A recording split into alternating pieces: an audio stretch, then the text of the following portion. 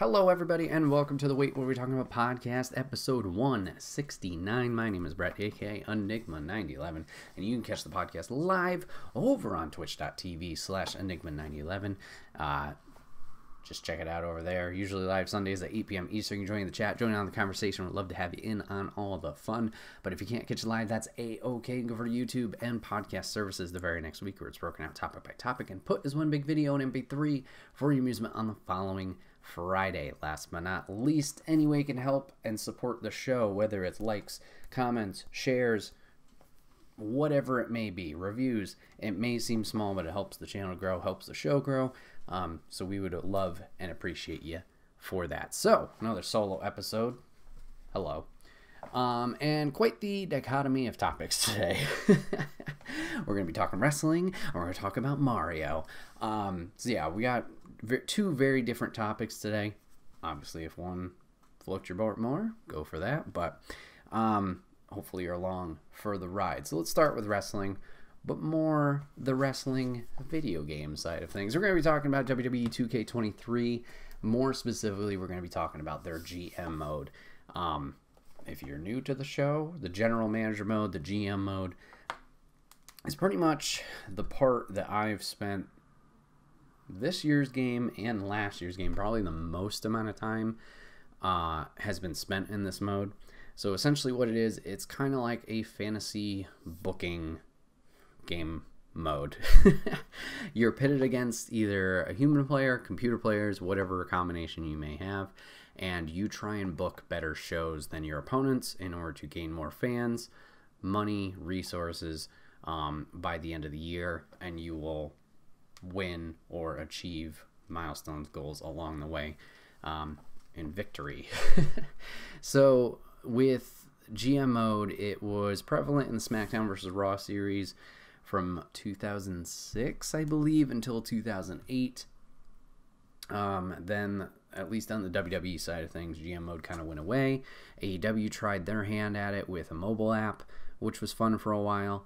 And then the mode finally returned with 2K22 and 23 being 2K's second attempt at the play style, the game mode, whatever you want to call it.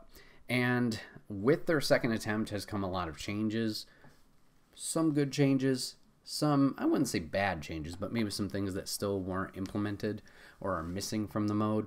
And I just kind of wanted to talk about the mode, really give it its flowers, because it is really good and it is really fun. And then just talk about maybe some changes or updates that I'd like to see, whether it comes from the team now in this year, or things they can adjust for 24 in the following year, in the following release. That we can get. So let's talk about the changes that they have made with this year. And like I said, this is their second attempt. So they kind of learned what was good, what worked, what didn't work in 2K22 through their own gameplay, through up, down, downs gameplay, through obviously fan interaction. And they kind of tweaked, modified, and adjusted things to make this mode better overall, in my opinion. So first things first, which was probably the biggest surprise, is the mode went from a 2-player mode, whether it was you or a person or you against the AI, to a 4-player mode. So that was a huge surprise, that now you can play with three of your friends if you want to, whether it's online, or sit together on a couch, or you could play against multiple AI. There could be any combination of it. Obviously, you don't have to do the full 4.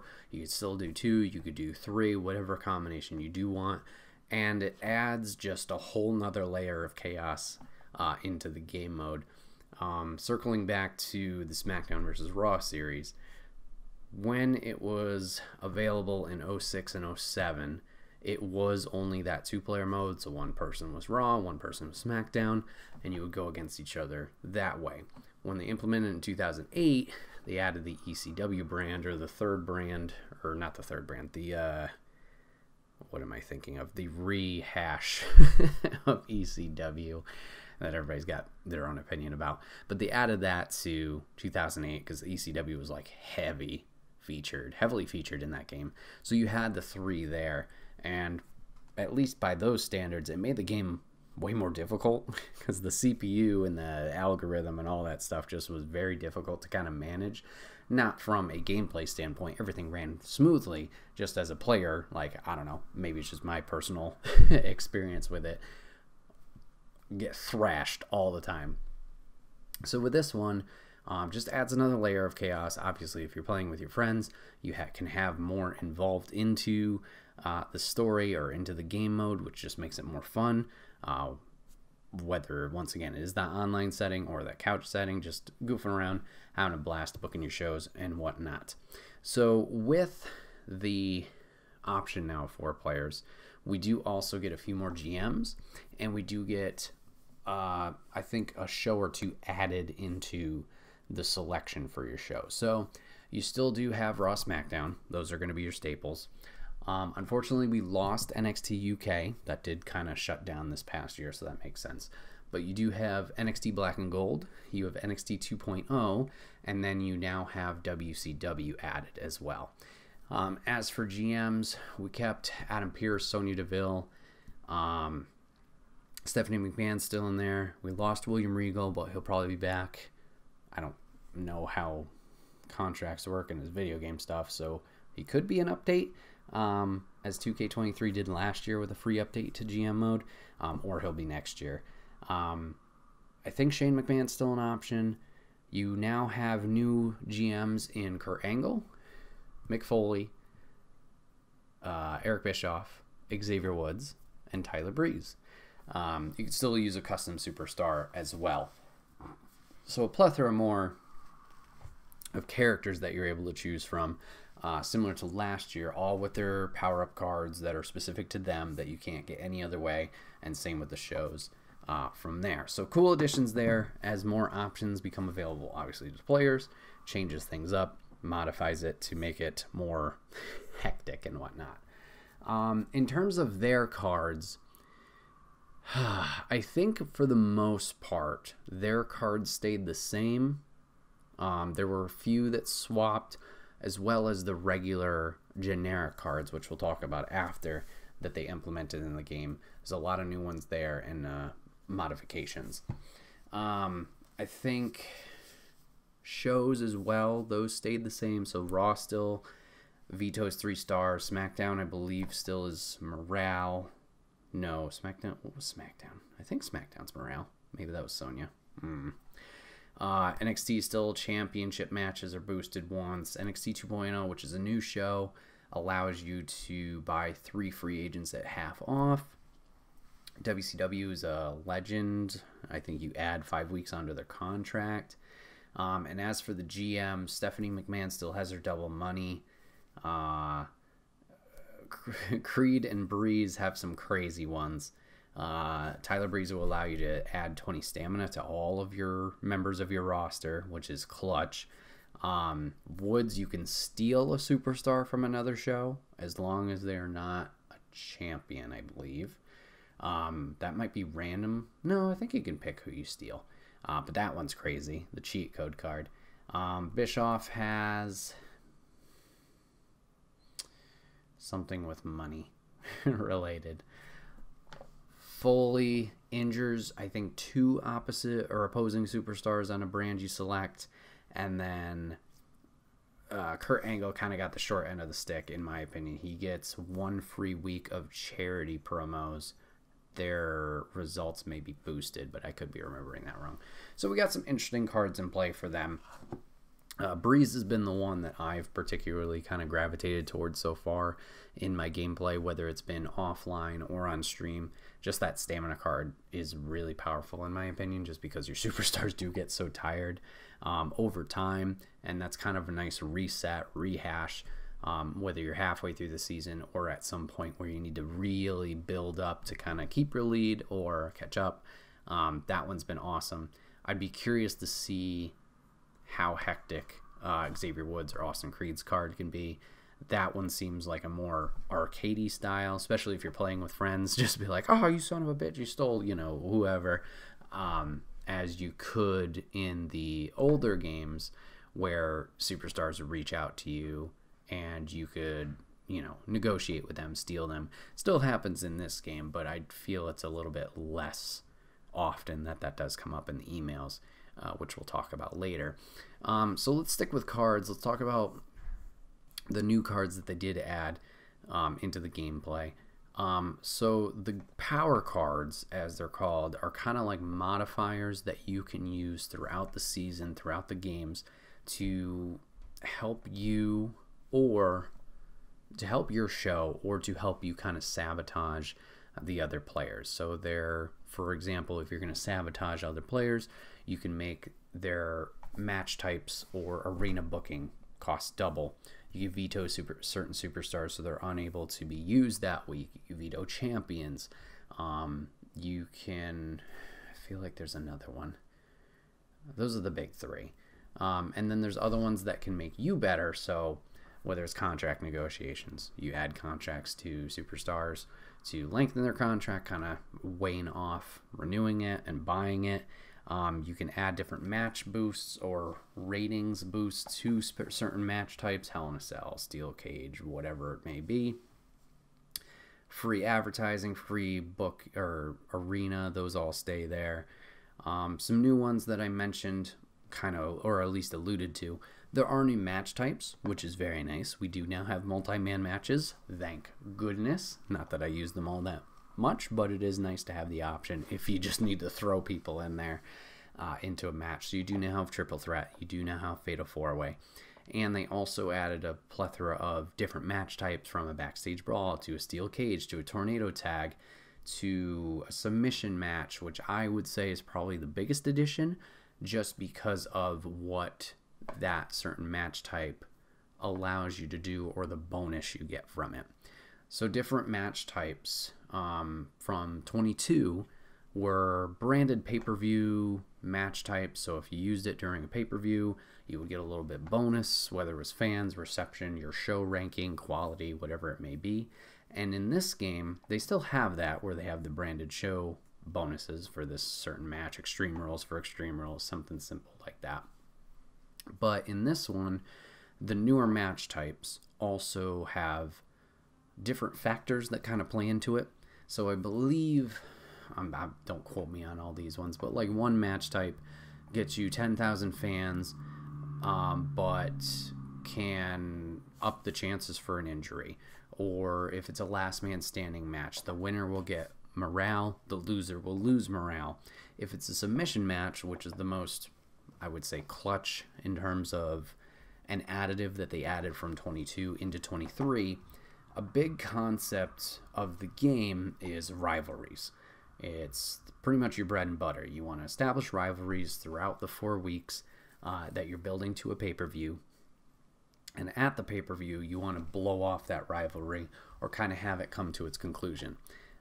Rivalries that are level 3, rivalries that are level 4 will finish, quote unquote, at that pay-per-view, and your fans will show up, show out for it, quality will go up, because there's that conclusion to the story. Sometimes, whether it's your own build or player interference or computer interference, where superstars are vetoed or they're hurt, whatever it is, outside factors or inside factors nonetheless, sometimes don't allow you to finish the stories there. And in 22, you could get trapped in a cycle where, okay, I built Edge and Seth Rollins in a stage 4 rivalry. We're going to pay it off at Hell in a Cell. Oh, this player was aggressive and they played it, so Seth, who's my champion, cannot participate in this match, and his rivalry with Edge can't be paid off. And you'd be stuck until the next pay-per-view, let's say it's SummerSlam, for another 5 weeks of trying to maintain this rivalry, which, granted, could be easy. You just don't book them if it's a stage 4, because there's no higher that they can go. But the payoff is their popularity is going to take a dive because they're not on TV. So what do? You can do run promos.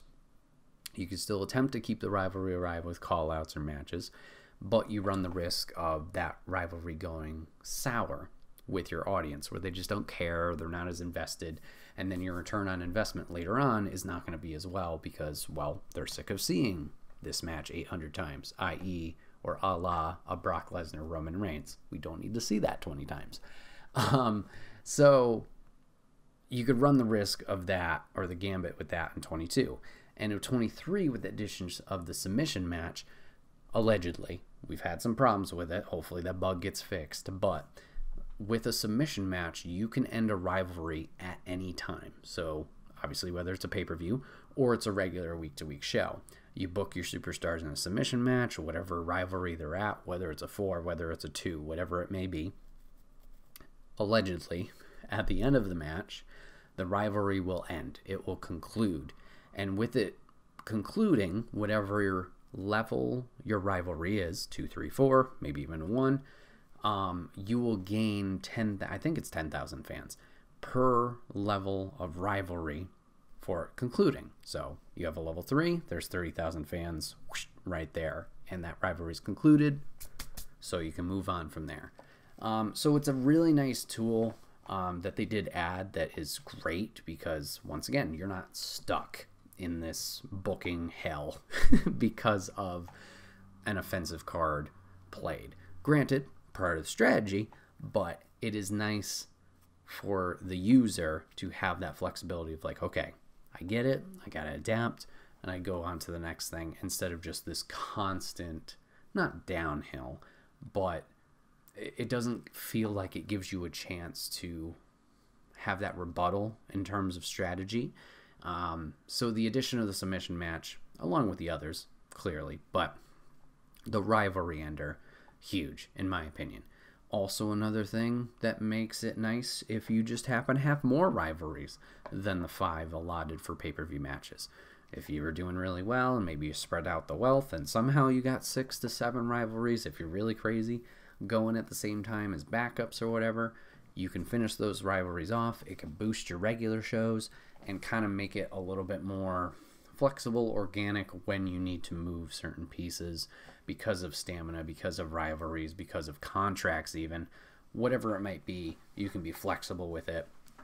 Granted, your planning is there and present, but very cool that they added that and at least gave that option to players to end it. Another addition that they made was the mid-card titles. So in last year's edition, you had access to both world titles for the men's and women's rosters. And then with the first patch, I believe it was the first patch, they added the tag titles into the game mode. Great, because it actually gave tag team wrestling meaning in booking and not just like, I don't know, I'm filling this spot. The tag titles were added. Unfortunately, the mid-card titles were not. So in 23, they have added those in. So we have US for Raw, Intercontinental for SmackDown, you have the Hardcore for WCW, NXT, both brands I believe have the North American. So nice to have another title that you can kind of implement into your storylines if you would like to there. So now you have a chance of 5 titles on the line. Men's World, Women's Tag, Men's Tag, and your mid-card title. It's great. So adds a little bit more spice and excitement to your matches if you decide to book it that way. Let's see. And then a few more additions that they have made. I kind of alluded to emails earlier where, you know, people in the old games, you could steal roster members and stuff like that if you wanted to be chaotic. Emails are pretty much the same from last year. However, they have added some variety there as well.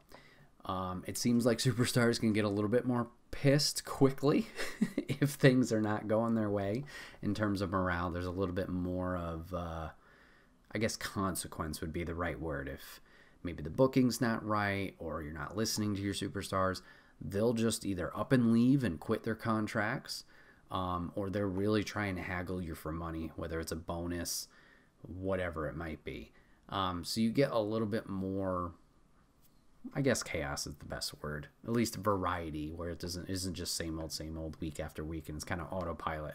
There are things that you need to watch out for, with the morale being a little bit more important in terms of emails and those factors coming in terms of like, oh, well, I just lost Otis because he's doesn't want to be part of my brand anymore. And those adjustments need to be made. There are a few more examples, too, of some interesting factors that play into GM mode in the emails. I haven't seen it too much, so it may be far and few between. But twice, there's been an email about I think it's like a physical therapist coming in, and you can pick 2 superstars, and they will work with them for, I think, a week or 2, and it will like boost their stamina or recover a lot of stamina if you choose to, or you have the freedom to choose one superstar from that email or none of them, whatever you'd like to do. So I've run into that twice. And then there's been another one about a movie deal that I happened to get on stream. There was a superstar that was really popular, and Hollywood came calling, and they're like, oh, we want you to be in this movie. But the superstar, you could let the superstar do the movie for 3 weeks, 4 weeks. I don't recall.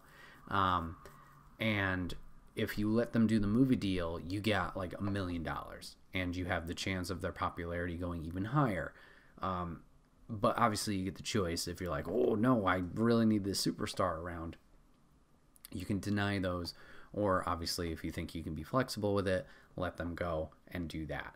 I'm curious to see what other emails there are, see what other factors do come into play. If they do have any crazy stuff like that. There's been a few other ones too, where like a random Joe Schmo will be like, oh, I'm a social media influencer, hire me for free and I'll boost your fans and whatever. And it's like, is this a scam? But it must add something to it.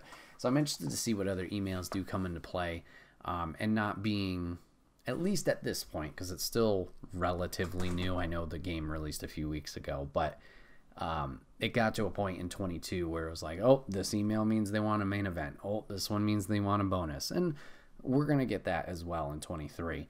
It just still, at this moment, feels fresh, unique, because it's new. So I'll be interested to see if there are other emails and what factors they will have into playing into the game and the strategy we'll have to make going forward. And then I would say the last big change that is great, similar to the submission match where it just was like, this was a really big pro in terms of building the game mode or, fleshing it out, is multiple seasons. Now, when they first announced it, from our knowledge, because we can only go off what we know of like the previous titles with SmackDown versus Raw, this meant, oh, they're going to allow us to play multiple years out, which is kind of a yes and kind of a no. So in 22, you had the option. You could play 15 weeks, like 25 weeks, and 50 weeks. And if you played 50 weeks, it was the whole calendar year, minus those 2 weeks. I don't know what happens off season. And you could play it Mania to Mania. Great. In this year's, it's still Mania to Mania, but its only seasons are only 25 weeks or 25 shows. And you book the 4 weeks, you get a pay-per-view, and I believe there's 5 of them. That's how math works. So you book Mania to Mania that way, and that is your first season. And your game can go, I think, 10 seasons. It may be unlimited. I haven't gotten to that point, so I'm not sure. But let's say hypothetically 10 seasons. So you're doing 10 years worth of this game in one continuous playthrough. In 22, it was regardless of what length you picked, you played it, you got to the end, and it was like, this is conclusion, finish, put a pin in it, we're done. With this year and the multiple seasons, it allows you to keep playing. Sometimes you really get the momentum going right at the end. You're like, I'm losing everything, or it's over, so I can't do anything with it. And with this addition of multiple seasons, it makes it continuous. So even if that, you had a rough start, you could claw back, you can make something new, and push forward from there. Because sometimes with the 22's version, like, there's a lot to learn. How do I get fans? How do I book things correctly? The drama curve, this, that, the other thing. With the multiple seasons this year, it allows the players kind of to adjust a little bit better. However, another exciting change with the multiple seasons, which granted, I could see both sides of the argument, but to me it's a lot of fun. From season 1, you go Mania to Mania. You do your normal draft your 11 superstars, 12 superstars, whatever it is. Draft them, those are your permanent roster members. Then just like the previous title, you can get free agents, you can get legends, great. You book them through that first season. Once the season concludes, the game is going to see, okay, who's in top, let's say if there's 4 players. Who's in first, second, third, fourth. The season concludes, there's a winner based on those rankings, and you are able to keep certain superstars. Your roster is wiped. So if you're in first place, you get to keep 3 of your superstars. Second, you get 4. Third, you get 5. Fourth, you get 6 superstars. So depending on your ranking, 3, 4, 5, and 6 people you get to keep, re-sign, depending on morale and who you pick. You will have the option of more than 3. It will give you maybe 9 to 11 superstars that do want to stay, and you can pick from them depending on where you placed, how many you keep. Then from there, you do a whole nother draft, and it's based on how the previous season went. So what I mean by that is, if I had Johnny Gargano on my roster and I boosted him up, he was North American champion, he got really popular at the time, but his stamina was a little low or something like that. I think it's just based on popularity, because of the season it kind of refreshes stamina. If I boosted him up and got him popular, his contract will be more expensive come the draft if I didn't re-sign him in that initial picking. And you'll see that across the board with the draft of, like, how did Raw book their superstars? How did SmackDown book their superstars? How did whatever? And you'll see that fluctuation of a chart or the roster depending on where they are. So the people who went undrafted the entire time may be towards the lower end and be cheaper superstars. Or if you want these people who are quote-unquote established to kind of help yourself in the next season, who are more popular, who are going to gain more fan notice, you can get them at a higher investment.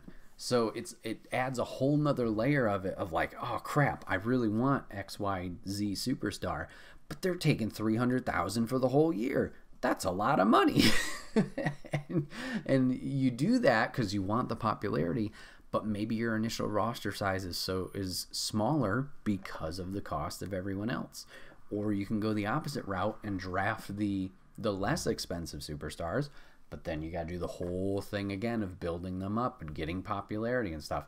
It's just a really cool feature, which with, Papa Griff and I playing, for example, last year, we played so many different versions of the game based on our choice. We actually completed campaigns, or unfortunately, freaking campaigns crashed on us. I can't tell you how many times we got to the first pay-per-view on a 50-week gameplay and just shit itself. We did a lot of drafts. We always enjoyed the variety of it, of like just mixing it up and which superstars we would have or wouldn't have, either in the draft pool or on our teams. So it's an exciting time when it does come to the draft of seeing who is there. So I do enjoy the multiple seasons. I enjoy the curveball of the redraft, and adding some variety there is very exciting. So multiple seasons, great. We haven't had any crashes or scares yet, so I'm glad they figured out those bugs as well. And yeah, just it's been a good time with multiple seasons. Before I move on to the cons, I do want to shout out one other change that they did make for WWE2K23 in their GM mode. And this is an option that you can play around with. You don't have to play with it. But so far through my playthroughs, we have had it on just because, once again, it's another variety thing and kind of makes it a little bit more arcadey in a terms of like an excitement way and not just a simulation type thing, is the shake-up cards. So at the end of each pay-per-view, you do your matches, you have a great time, you know, you hopefully get good results and the things you want. You will have the option at 3 shake-up cards, and these are ranked in bronze, silver, and gold cards. They're similar to the power-up cards, but they only appear at this time, and they have 3 different time periods. They either have a match length, so for the next 10 matches, blah. They either happen instantaneously, or they happen throughout the rest of the season. So depending on what you choose, these shakeups are kind of nuts. There's some that recoup 75 stamina for a superstar. There's some where you book a certain superstar of your choice in a match, you get 10,000 money every match they participate in. There's some where take your most popular superstars and bring them down to a 65, and then 6 random people will get boosted up to 85 or something like that. They're all really like obscure and crazy, and it's just, once again, it's another layer that just makes it so much fun. And in terms of strategy, it's like like trying to figure out what puzzle pieces you want to use in terms of your strategy, your plan, whatever it is. It's exciting. I don't know if there's a way where you can see, if you're playing against AI, like what they have chosen. You may be able to do that in the new GM assistant, like kind of thing you can check out, but I'm not 100% sure. But it's another cool layer into the gameplay. Like I said, it is also optional. Options are always great, depending on how crazy you want to get, how hardcore, I guess, you want to get. But the shakeups, in terms of my opinion, another fantastic addition. Just like I said, the crazy, not stipulations, but factors or way things can kind of play out depending on what you choose, is there. And the thing is, too, with the 3 cards, with the ranking system, you're not guaranteed to get like, oh, a bronze card, a silver card, and a gold card. You could get 3 bronze and be like, oh, well, I guess I'm picking this. So another fun addition there. So let's talk about the cons, or at least the downsides of this year's and kind of last year's GM mode. There's not too much, so I don't want to be like, oh, this is the worst thing ever. But there's a few things in terms of user experience, I guess you could say, that could be a little bit better. And I mentioned the multi-man matches. Very, very happy they added it. And like, from my personal experience, haven't used them much, but knowing that you have, once again, the option to book a triple threat if you want to, or book a fatal 4-way and still build rivalries from them, is great. The only downside so far, based on launch, in those multi-man matches, you cannot book any titles to be defended. So whether it's a world title or a mid-card title, those cannot be defended. So a little disappointing. I hope they patch that in where, you know, they can do something like that. It would just be nice, especially for if the beginning, you know, you need to establish who your North American, your IC, your US championship is. And if you want to have it where I don't know who I want my champion to be, and kind of, you know, get that random element into the game a little bit more and then build off of that, would be fun. Rivalries are still only 1-to-1 or tag to tags, so at least in terms of rivalries, I get why they wouldn't do the world titles on the line between Cody Rhodes, Seth Rollins, and Finn Balor. Like, if only 2 of them are feuding, and then the belt goes to the 3rd guy, and then your rivalry's not screwed, but at least loses the title mechanic. I guess that's also your booking. You could have just not done that. But it would be a nice thing to have. Once again, options. So a small thing there. You still can't look at your past results. So if you wanted, after your match results all go through, your booking, and then you're like, oh crap, who won the last match? If you're not super crazy and write every little detail down, you can't go back and look at match results. You can't go back and look on statistics of like where your show did well, what your show didn't do well, what your fan gain was, what your monetary gain was. You can't go back, look at these results, and be like, oh, this worked, this didn't work, and go from there. A little disappointed in that, but granted, second crack at it. Maybe things will change down the way. Contract lengths. With the draft, we know those people who we have drafted. We know they're permanent, quote unquote, not really. We know they're permanent for the season. It would be nice to know once you're re-signing free agents or legends. They always come to you and like, hey, my contract's up at the end of the week, and if they decide to stay, I would take $91,000 to stay and sign a new contract. Great. How long is that contract? Is it, from my understanding, it's just like, okay, let's say I sign Carmelo Hayes for 10 weeks. 10 weeks comes up, he wants a new contract. To my understanding, based on last year's title, it's another 10 weeks I'm signing him to, but it would be nice at least to know, like, during that email process, because maybe I have a lot of re-signees, whatever it is. It would be nice to know, okay, he wants $91,000. That $91,000 is for 5 weeks, 10 weeks, whatever it might be. I assume it's the same amount of contract length as what I hired him as, but it's just a tiny little thing that would help the user experience overall, in my opinion. And then last but not least is the trophy system. So with the multiple seasons, they kind of added a trophy system and a Hall of Fame goal for you as a GM. You need to get 10 trophies, and then you qualify, I think, for the Hall of Fame status. And that's overall how you win. And that's fine. I like the additives of the GM challenges, another way to get power cards, and then get so much revenue, get so much fans, different ways to get these trophies. But the trophies outweigh everything. Usually with GM modes of the past, along with last year, fans outruled everything. If I have 3 million fans and my opponent has 2.75 million fans, whatever it is, you know what I'm getting at, I would be winning because I have more fans. It doesn't work that way in this game. It all comes down to trophies. So as long as I have more trophies than my opponents, it doesn't matter that the person in third has more fans than the person in first. And while I get it, because that's this year's objective is the Hall of Fame status, I wish that was either a little bit more clear, that trophies are the end-all be-all, or somehow they could like average out or kind of equate the fans still into the victory overall.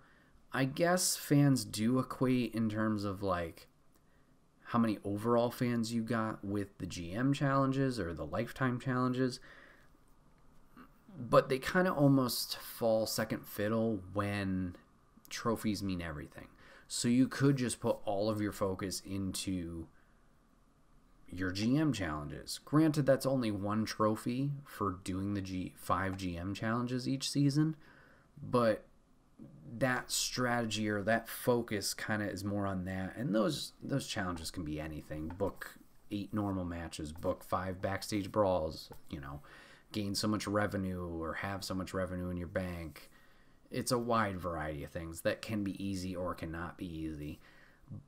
But it's weird that takes all of the focus instead of maybe the drama curve or your fan growth. I don't know. Maybe it is balanced enough, and I've just noticed that the trophies are big, but I don't know. Maybe it kind of coincides or like is more symbiotic, for lack of a better term, than I think it is. But I've just noticed that the trophies outweigh everything. And in terms of playing catch-up, it can be a little difficult. Not saying impossible or complaining of like, oh, I got to strategize better or it's not easy enough. No, it's just one of those things you're like, okay, I lost a season. And because person in first won the season, they get an additional trophy. It's like, okay, I'm playing catch-up. How do I do it? Like, I got to figure out a way to get more trophies while being down 1 or 2 trophies already because of the season win, whatever it may be. It's interesting factor to think about. So while I like the multiple seasons, the trophies, I like them. It's just not a hindrance, but something to be aware of, I guess, in terms of like, oh, that's what I should have actually been aiming for, I guess, this entire time, and go from there.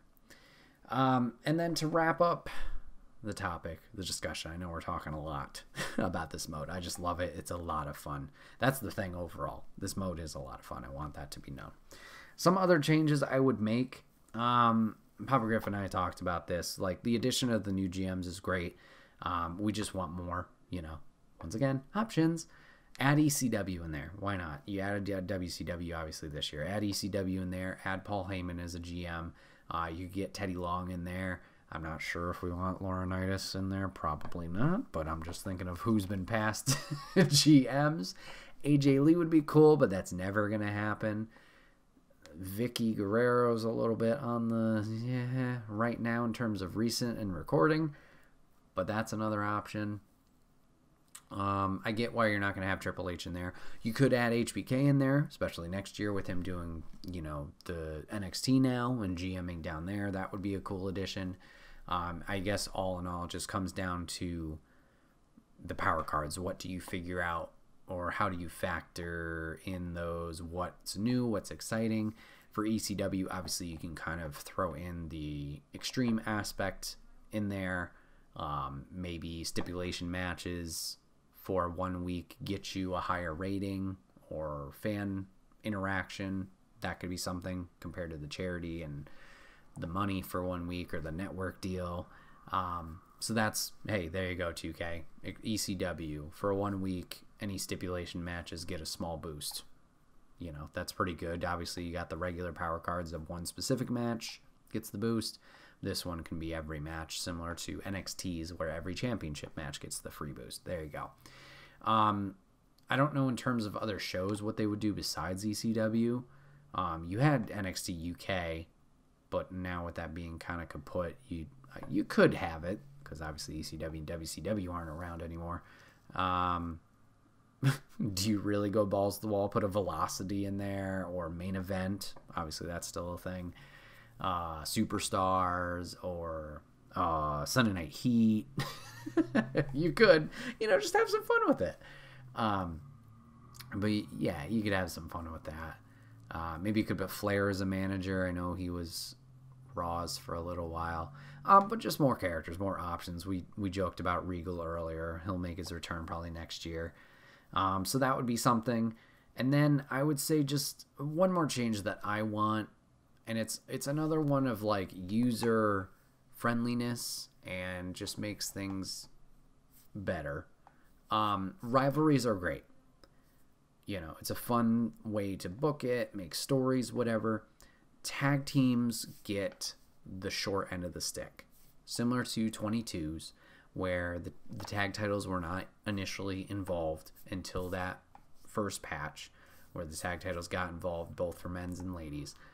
In terms of rivalries, there's still no way, and I think I had this criticism last year, there's still no way to build tag rivalries other than matches. There needs to be a way to build that rivalry in the promo section. The call out is a great tool to use in promos. John Cena calls out Brock Lesnar. There's an opportunity to boost that rivalry a level, or if it's a steel cage match, by 2 levels now. Another great addition. Tag teams don't have that available to them. The steel cage is obviously still an option, granted, but there's no call out for tag teams. If you do Judgment Day, Finn Balor, Damian Priest against Imperium, Giovanni Vinci, and Ludwig Kaiser, you can do a call out promo of Finn to Giovanni, but they're going to start their own single rivalry. It's not going to be a Judgment Day versus Imperium and they build. We need that for tag rivalries. I don't want to say it's too difficult, but just giving the option, giving the tool to allow the player to grow that rivalry similar to any other rivalry, I think needs to be added. even if it's an option of like, once again, the same example, Finn calls out Giovanni. That's fine. You can only do the one-to-one interaction there. Give us an option of like, okay, Finn is calling out Giovanni. Do you want this for a singles rivalry or a tag rivalry? You autofill tag teams based on our booking already. You can kind of use the AI smart programming, whatever the hell you are using, to autofill those tag teams already for us. If you really needed to and you are able to do it, just have us pick all the superstars too. Like Finn and Damian call out Imperium, Checkaroo, you know. It books way more superstars if you do obviously do the two calling out the other two. It takes up 2 slots, but that just comes down to the player of making those adjustments, using that strategy. If that is what is required of the player. Okay, you want this tag rivalry to build. You unfortunately can't use these 2 superstars anywhere else besides the call out promo. Something like that. It would just be very helpful for us. So yeah, I think those are just some changes I want to see. We already talked about the mid-card titles, multi-man matches, stuff like that. But all in all, 2K23 and the additions they have made to GM mode is fantastic. I loved 22's mode, just obviously being a return from, you know, the SmackDown vs. Raws of old, and being 2K's first attempt at it. Out of, oh boy, I have no idea how many hours, probably 100, something like that, of 22. Probably 3/4 of that was GM mode, and based on the 30 to 40 hours I've played of 23 so far, probably 95% has been GM mode so far in terms of playtime.